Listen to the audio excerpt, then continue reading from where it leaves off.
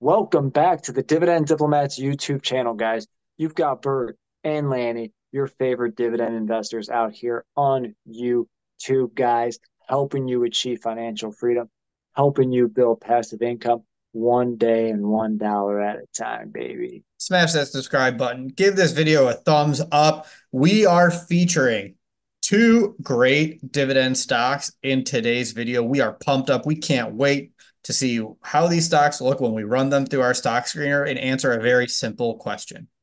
Are we buying these two companies? But you're about to go Triple H on them and say, "Are you ready?" I should have. I should have with WrestleMania around the corner, but I was really focused and locked in on this content today. Happy Easter weekend as well is what Bert also is saying. And Bert, and your Passover, Passover's later on, but yeah, yeah, gotcha. Oh, I apologize. yeah. But, You but should. No, I'm kidding. we do have two stocks that, guys, they are back. Fine. These actually one stock is back on the Dividend Diplomat stock watch list because you guys have been wanting to see it. You guys out there in the YouTube universe have been wanting us to talk about this stock that yields over 6%. And I decided to put another stock in the ring to speak on WrestleMania here that also yields almost 6%. hmm. I want to see if you guys have been buying these stocks. If you think these are stocks to still buy right now, do you think that the worst is behind one of these stocks and the best is yet to come? And we promise you that stock's not Walgreens because we talked about that company yesterday. For each of those two companies, though, we're going to run them through our stock screener, which features those three metrics in the bonus metric, the PE ratio less than the S&P 500, payout ratio less than 60%, history of increasing dividends is that third metric, and that bonus metric, that oh so sweet cherry on top, dividend. Man, NWO style right there from Bert with the two. Sweet. Uh, Guys, we're going to talk about a stock that's controversial, stock that you guys are going to have plenty of comments on. We want to hear. We want to comment back. We're We not want you afraid to guys. step into the Yeah, controversy. yeah, yeah. That's right. That's right. This is the attitude era of the diplomats, guys. No holds barred. We're doing this like the effing video, guys. We're talking about Pfizer. Ticker symbol is PFE. Yeah, Pfizer, the big pharma stock, the big stock that everybody loves to hate because of COVID. What about all the other companies that just do vaccines as well, guys? Let's put all that crap to the side and let's just talk about Pfizer. Can they still have a promising future with the pipeline? That's the question. People really do not like Pfizer. I think that's the funniest one. That's what we're noticing. It's feels like it's like the Kevin Durant, where it's just like everything Kevin Durant does, no matter what Kevin Durant does, everyone's gonna hate on him. We're LeBron fans here, obviously, but that's neither here or there. But Pfizer, when we talk about them, people love to hate on them because it is true. I mean, their revenue is down. At one point, they were what, over $100 billion in their peak COVID revenue. But everyone kind of knew that was going to be one-time revenue. And that's where, Lanny, let's look at that revenue of what it's like now that we're adjusting it out of the COVID era and we're back to what the normalized Pfizer is. How are they doing on the top line? Again, I haven't really released too much new information yet on what 2024 looks like, but if you recall, they were expecting, let's just call it about 60 billion with a billion and a half in either direction. They're expecting about $2.15 with 10 cents in either direction in earnings per share. So there's still a $60 billion revenue company. And we'll see if Walgreens can tear the cover off expectations. Let's just see if Pfizer can come through here. So, Bert, let's get them through the screener here.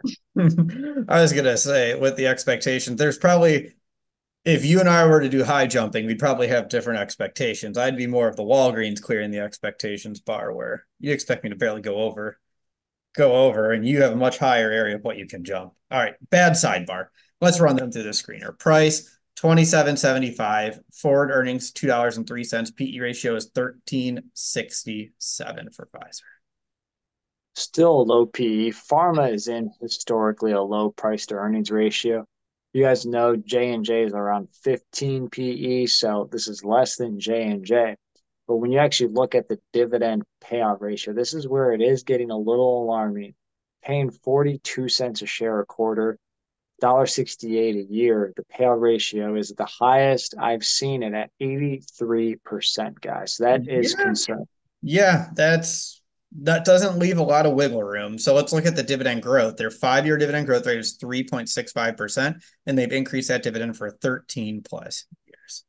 Now, granted, every year for the last, I don't know how many now, they've only been doing about 1 cent a share every year. So like it went from 41 cents a quarter to 42 cents. Still did it in Q4 last year. They said, hey, we were all expecting them to keep it the same, but they didn't. So they must know what their pipeline is looking like, and it must be looking somewhat promising. Again, 13 plus years, but that dividend yield, Bert, now that they're down 7% still in 2024, they were down, I guess, guys, in 2023 over 30%. So it's interesting seeing them continue to fall down, and they're now yielding over 6%, 6% yielding stock right here. Yeah, so let's summarize it. Their P is 13.67. Their payouts 82%. 5-year dividend growth rate's 3.65%. They've increased for 13 years with a yield of 6.05%. That is Pfizer, everybody, number one on our video today. Are you buying Pfizer stock? Let us know, guys, below in the comments. Again, we said there's two stocks. Another stock that's almost at 6%. Featured this stock once or twice, maybe on the dividend. Quick pick stock pick Monday. Or this is getting into the tobacco industry, which I think you and I both own this stock, right? Yeah, this was one of my first ones, actually. This was one of the OGs in my portfolio. We're talking Philip Morris, ticker symbol PM. Yeah, that's Pretty hyped up on PM right now. Not because I smoke, not because I do any of that. Again, guys, definitely take care of yourselves. But Philip Morris is making a huge impact right now in the heatless tobacco arena and the smokeless tobacco arena. They've really have pivoted to the point where revenue is definitely growing at a fast clip. In fact, right now, their market share across most of the countries that they're pretty much penetrating in had growth in that market year over year on the heatless tobacco units. yeah. And in fact, overall, Philip Morris, Bert, their international market share overall is 14.5%. If you just cut out China, it's actually at 28.3% from a market share. Yeah, they checked two major boxes there for what's going on with the tobacco sector. Uh, International tobacco, smoking is much more popular, obviously. That's just known between the US where it's going down. Worldwide, there's always demand for tobacco products. But also with the move to the is it IQOS, IQOS, however you pronounce it. IQOS, let us know in the comments, guys, how to Yeah, pronounce it. I don't smoke, so I don't know, but like they're hitting the other sector that's growing in the US where a lot of people are going to this new wave, like to the tobacco-less smoking. So they're growing in two major areas, and that's why they're crushing. Yeah, a fun note when I was looking at their investor package, guys, is that it took 5 years for IQOS or ECOS to hit profitability, which beat Meta, Facebook, or AKA Facebook, Tesla, and Amazon which is interesting that they actually compared themselves to them. And then it only took IQOS or ECOS only 10 years to hit 10 billion in revenue, whereas it took Amazon and Tesla longer. And they barely took a little bit longer than what Meta did for their first 10 billion in revenue. Yeah, I mean, because demand's always there for tobacco products. I mean, it's not just like a decades thing. This has gone on for hundreds of years. People have always had demand for tobacco products, and they're innovating within the sector to meet the demand isn't going away. People are just more aware of the health risks, and they're backing away from traditional tobacco products. But now with the innovation in there, people are finding different ways. And sure, there are different health risks, but they're tapping into the demand in a different way. And it is a very fun way that they're talking about it in their investor deck. And what surprised me was that the Q4 net revenue from the IQOS or IQOS Ecos brand surpassed the Marlboro brand in Q4 of 2023. Mic drop. I think we run them through the screener now. That's a great one to end on with the facts. Their price is 91.69. Forward earnings per share is $6.40. That PE ratio is 14.32. 14.3, guys. And again, it's time to look at the dividend payout ratio, which is historically high in the tobacco industry. $5.20 is the annual dividend payout ratio, similar to Pfizer, 81.25%, except Mm, I'm not too concerned with Philip Morris. no, it's always high in the tobacco sector. 5-year dividend growth rate is 2.54%. They've increased it for 15 plus years.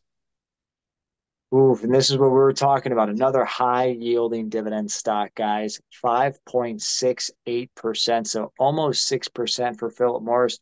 I think you were able to recently catch them below $90 a share recently. So, but they're at 91 now.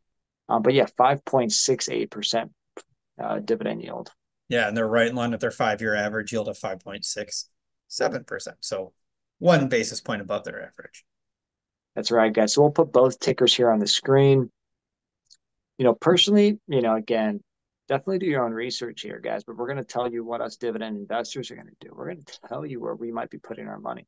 I might take a flyer on Pfizer. I might buy a share just to grab a share under 28 just to see, hey, is this the comeback kid here?